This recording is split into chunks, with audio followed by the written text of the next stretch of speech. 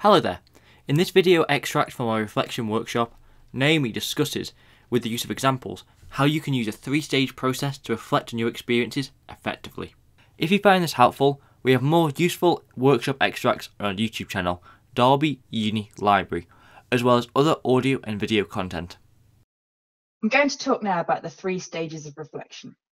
So, personal reflection, or indeed all reflection, can be said to have three stages: a descriptive stage, a critical thinking stage, and a future focus stage. And what we've just done with that activity is a very simple, straightforward reflection. We've done it. So you can all pat yourselves on the back. 20 minutes into the workshop, you have reflected. You've done a reflection. And those three questions I just asked fit in with these different stages. So first we asked, what does the picture look like? Descriptive stage. So that could be the kinds of things that you guys came through with in the chat, but also it could be a basic description. This is a picture of a boat. It has two suns. There is a balloon. There are many fish in the sea, etc., etc., etc.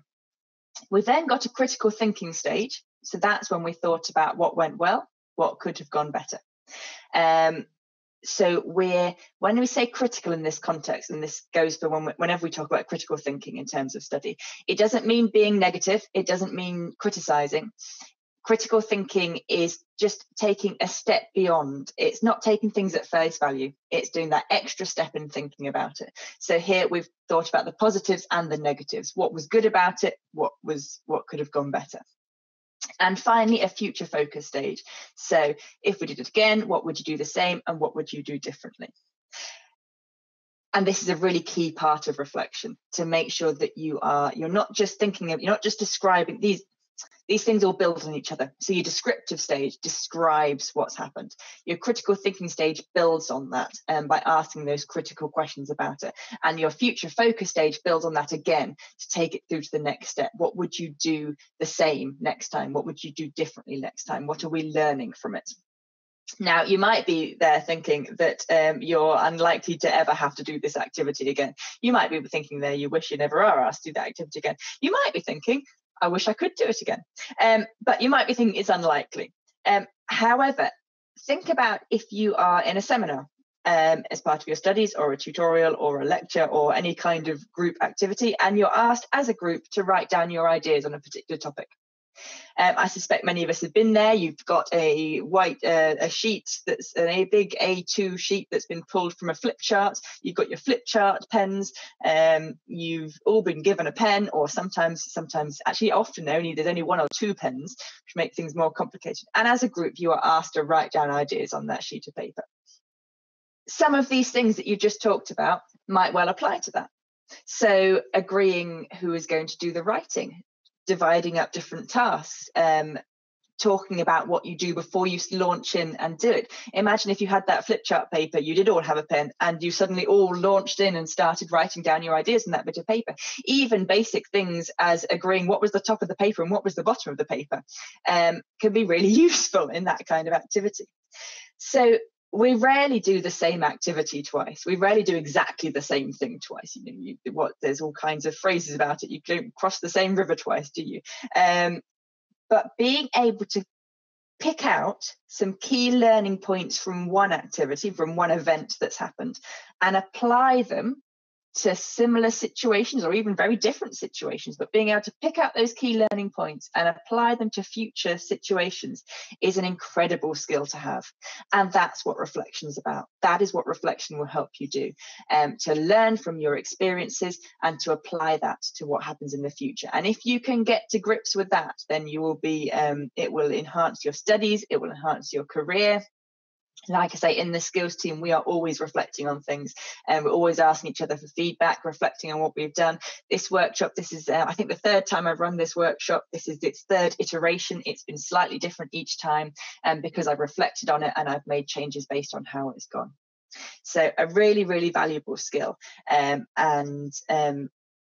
Also, it can be as simple and as complex as you'd like. So we've done that simple reflection. Hopefully it wasn't too much hard work. We just asked ourselves some key questions that followed these three stages of reflection.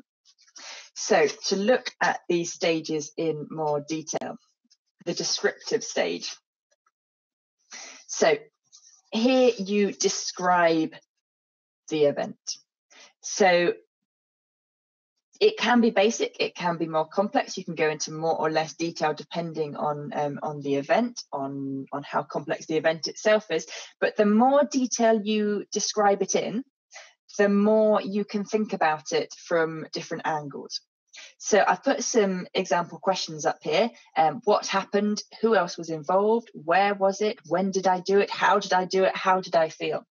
And you can see these questions go along these classic questions that we talk about a lot in skills and that you've probably heard elsewhere as well. What, where, who, when, how.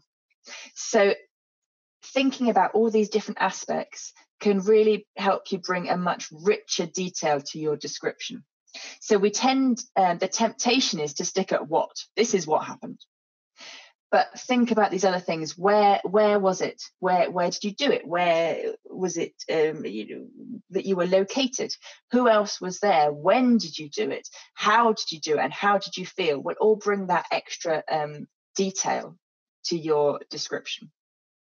I've got some questions here. On the next slide here, I've got some sentence starters. So some people might find sentence starters more helpful than questions. So I traveled to, that's a where question, but just in a sentence starter. I worked with covers your who. My deadline was, there's some time, some when. My task was to, my main emotion was.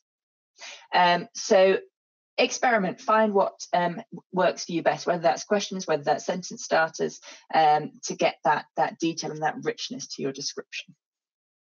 Next, we have the critical thinking stage. So again, we've got these who, what, where, when questions, but also why comes in when we're talking about our critical thinking stage. So it's that extra step further on. So why did I do it that way? What went well? Who did I enjoy working with? What could have gone better? And when did I work best? These are all questions that take you a step beyond that initial description. So you need the description there to start off with. You've got that foundation of your description. Apart from anything else, that will allow you to remember the event if you're going back and using this reflection later. Good to get all the details down so you don't forget it. But also that description's laid that foundation to then add these questions onto in your critical thinking and really start taking that next step beyond when you're doing your reflection. And again, we've got sentence starters. So this has taught me. I am pleased with. I regret. I assumed. That's a really interesting question. What assumptions did you make whilst this event happened? It's really, really fascinating to go down that route. This may have been because, another good sentence starter for critical thinking. I've got an example in a minute that will show you how this works in practice. So that's coming up, just so you know. And then we've got our future focus stage. So here we're thinking about what would happen next time. What will I do the same next time? What will I do differently? When will I do it again? Where will I go next time? Who will I ask for advice? Again, you can see those same questions, who, what, where, when, coming through. But again, this time looking at the future. So we're pulling together what we're going to learn from the event that happened and how that's going to impact on what we're going to do in the future.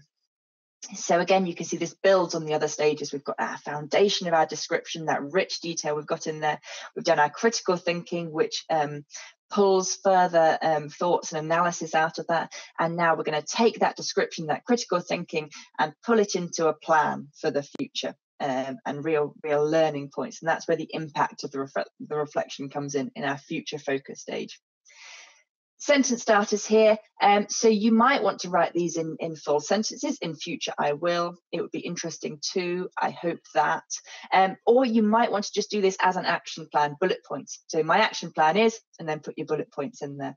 Whatever works best for you. So remember, at the moment, we're talking about a personal reflection. You don't need to worry about format, style. It doesn't need to be full sentences if you don't want it to. Whatever works for you. And that's those three stages. So I said I'd show you an example of this kind of reflection, and hopefully you can see this. Let's make it full screen and let's play this. I visited Cork Abbey at the weekend. I booked the tickets at 4 a.m. in order to make sure I got the time I wanted. We travelled in my car, so I drove. I really enjoyed myself whilst we were there, but I was tired on the way home. I regret taking my car because I was tired afterwards. However, I am pleased that I got the tickets I wanted, so it was worth booking them at 4 a.m. Having the tickets at the time I wanted meant that I could organise the rest of the day around it in the way that I wanted to. Next time, I will book the tickets as early as possible again so that I can get the ones I want. However, we will travel in someone else's car so that I am not the one driving. I hope that this will make the whole experience more enjoyable for me. So that was an example of a reflection. I'm going to pull my slides back up because I've got those slides again, and we'll just talk through that in a bit more detail. So here is the first part of that reflection we've just heard. And this is the descriptive stage that we talked about. It's a description of what happened. As you can see, it's not doing that further thinking at this point. It's literally describing what the reflector did. It's only 4 sentences. So again, I want to make this point that reflection doesn't have to be complex, doesn't have to be overly complicated. It just needs to cover these key points. So only 4 sentences, but within that, the reflector has considered what they did, when they did it, how they did it, and how they felt. So we've covered some really key points there. We've covered lots of that. We've got what, we've got where, we've got how in there, we've got when. All those elements are here, but in quite a short paragraph. So we don't need to go over the top with this if we don't want to. Now, it talks about Cork Abbey. You may or may not know what Cork Abbey is. For those of you who are local to Derby, you might well do, or Derbyshire. For those of you who are not, you might be from somewhere else or studying online or an international student, you might not know what Cork Abbey is. This is a personal reflection, so we don't need to worry about going into lots and lots of detail about things that we know already. So the reflector knows what Cork Abbey is. Because this is for their eyes only, they don't need to go into that. They don't need to spend that time describing something they know already. If, however, you're going to pull this into an academic assignment, you will need to make sure that you're explaining things that might not be immediately apparent to whoever's reading your work. So just bear that in mind. Don't worry about it at all if it's just for you, but if someone else is going to be reading it, then you need to think about that extra detail as well. So the next part of that reflection, here we've got that critical thinking stage. So you can see some of those sentence starters coming through that we talked about earlier. I regret, I am pleased that, all just these extra thoughts about it. So we've got some emotions there, we've got an analysis of what was good, what was bad. Again, it's not long, but we've covered a lot there. You've got how the reflector felt. They were tired. There's regret there about why they were tired, but they're pleased because the tickets were right, so it was worth getting a 4 a.m. And so you can see that foundation of the description is then built on with our critical analysis. We're adding value to the description by thinking critically about it. And then finally, we've got the future focus stage. This is our action plan. What I'm going to do next time. Next time, I will book the tickets as early as possible again. We've got a real concrete plan. And then the second part of the plan, we will travel in someone else's car so that I am not driving. We've got 2 really concrete action points there. We know what we're going to do. We know why we're going to do it because we've thought about it critically, and there's no ambiguity. We've got a firm action plan here, and the hope that this will make it more enjoyable for me. Another point about this being a personal reflection, I've not considered in this personal reflection, or the reflector hasn't considered in this personal reflection, about anybody else. The reflector hasn't considered about who is going to drive the car and whether it makes the experience more enjoyable for them. Again, it's the personal reflection. So you don't necessarily need to be worrying about what other people think, or you don't at all need to be worrying about what other people might think about a personal reflection. Obviously, if you're going to write something that you really don't want anyone else to see, make sure that you do it in a secure manner. But you don't need to be worrying about what other people might think of what you are writing. A personal reflection is a really freeing thing, to just be able to reflect from your own personal point of view, without thinking about what if someone reads this, what will so and so think if they see that I've thought this. And the more that you can let go of all those worries and actually tap into how you're really feeling, the more you will get out of your reflection. Like I say, and we'll talk about academic reflection in a second, you might want to modify some of that if you're pulling it into an academic assignment. But I'm going to repeat the point I made earlier. If you're struggling with reflecting for an academic assignment, it can be really valuable to put that to one side at first and do a purely personal reflection that no one else is going to look at, that you can then pull out those key elements. So if I was going to pull out things from this for an academic assignment, I probably wouldn't include that selfish bit where I'm just hoping it's going to make it more enjoyable for me, and I might put in something there about how I would hope that it would make the whole experience more enjoyable for everyone. That's a really simplistic way of doing it, but that's the kind of thing you can do if you're pulling your reflection into something that someone else is going to read. That was Naomi exploring the 3 stages of reflection. See the description for more reflection resources. Thanks for watching.